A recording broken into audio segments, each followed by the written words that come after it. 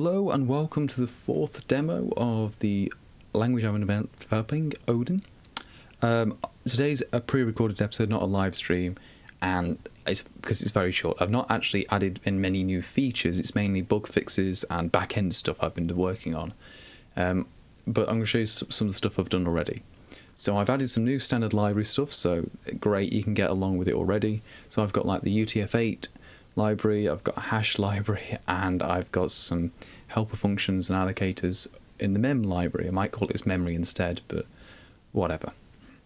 So as here, it's got the UTF-8 library. If we get that open, oops, get it opening. There we go, UTF-8, all this lovely jubbly stuff like encode rune, decode rune, valid string, rune count, and rune size. They all work in there. There's also the hashing functions. So let's go to here. See these are all the different hashing functions you can have. Again, useful things here. And then memory stuff. So go to mem. So these are memory helper stuff. So you've got like set, zero, copy, and copy non-overlapping. Copy in this language is actually a mem move, and copy non-overlapping is mem copy. Because personally, I think 99% of the time, the speed difference between mem move and mem copy is negligible, because you can you can just do a quick range check, say, hey, is this overlapping? No, okay, we'll just do a normal kind of copy. So it may revert back to this in that sense. And this is kind of the least surprise as well. Like, you're not going to have the problems with if you just use mem copy going on. You've got cop and pair in there. You've got some extra little help functions, allocation stuff, allocation header stuff if you want an allocator. And you've got custom allocators as well, like I've got an arena. So that's one of the stuff I'm going to demo today. So let's go on to this. So one thing I have a lot of use for is custom allocators. Throughout this entire compiler, I use different allocators. So for different jobs, like I have permanent arenas, temporary arenas, stack allocators, heap allocators, and so on and forth. They're very useful. But C doesn't allow me to do it in a very nice way.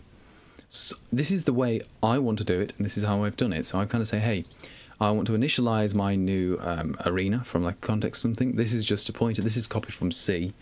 I may change this. Again, it's a standard library. Don't worry about that.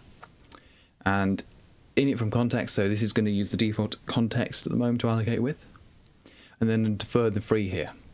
So now I'm going to get this block of code here, and I'm actually going to push my allocator onto the context and say, actually, can you use this now for this scope? So now in here, all the new calls and all the alloc calls and whatever uses this allocator.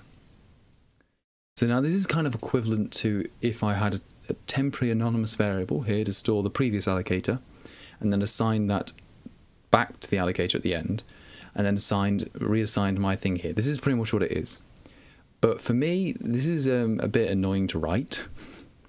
It's 2 extra lines to worry about, and again, it's a bit error prone.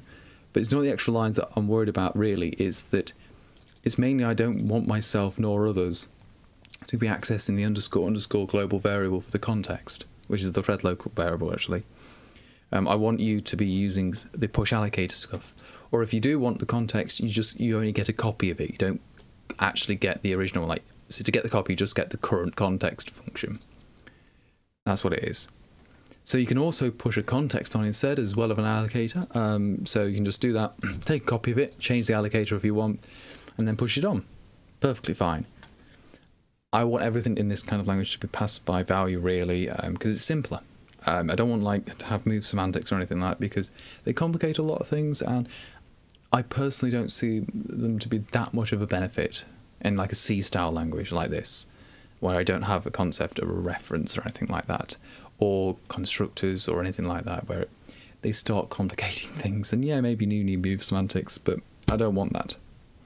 And again, I don't have those sort of ownership problems that move semantics solve, for me at least. I know other people do, but I'm making this language for me. So the things I've been mainly working on in the back end are these 3 things here. Fixing bugs, fixing some parsing error recovery stuff, and the biggest one is the minimal dependency building. So I only build the entities in my program, so they're the constants, types, procedures, whatever, what I actually need. So if you say, okay, this entire program here, it says, okay, this entire program, this main function here, the entry point. Oh, I depend on the print line, valid string, murmur, or arena, all this type. These are the things I depend on. Only use these in the build.